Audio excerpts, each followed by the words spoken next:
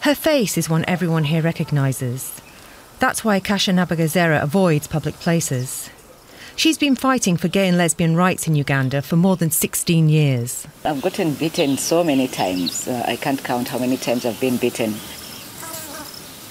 People have come out openly on social media and saying if they get hold of me, they're going to cut off my head, they're going to put tracks on my body and all this. So I have to really always watch my back. Kasha Nabagesera rarely leaves her home these days. But she says there is an upside to the threat she receives. People can no longer deny there are gays and lesbians in Uganda.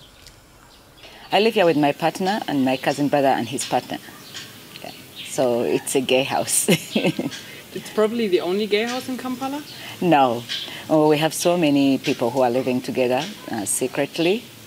Some pretend to be best friends, and others pretend to be actually married. So yes, we have actually, you're in the pink village of Uganda. Uganda is said to have 500,000 gays and lesbians, but the figure could well be higher.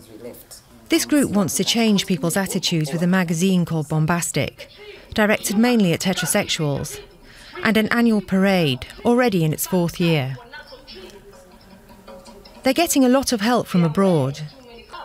Supporters of the movement are donating money to the magazine. But at home, they're harassed by the media, the very organisations they depend on to speak up for them.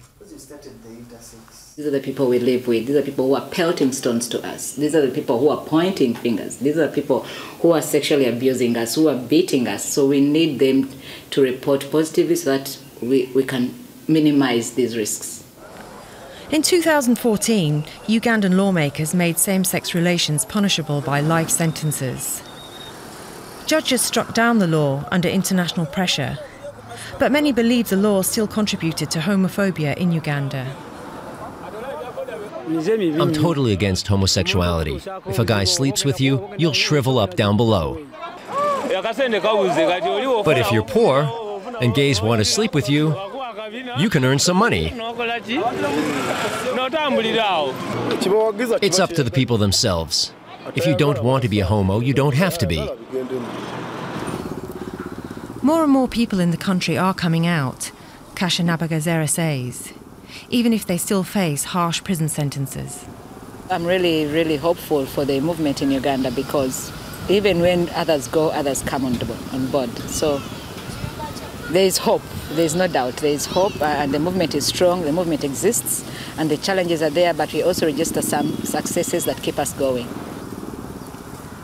Nabagesera is an ambassador for a new, self-confident gay rights movement in Uganda. It's a struggle that's nowhere near finished.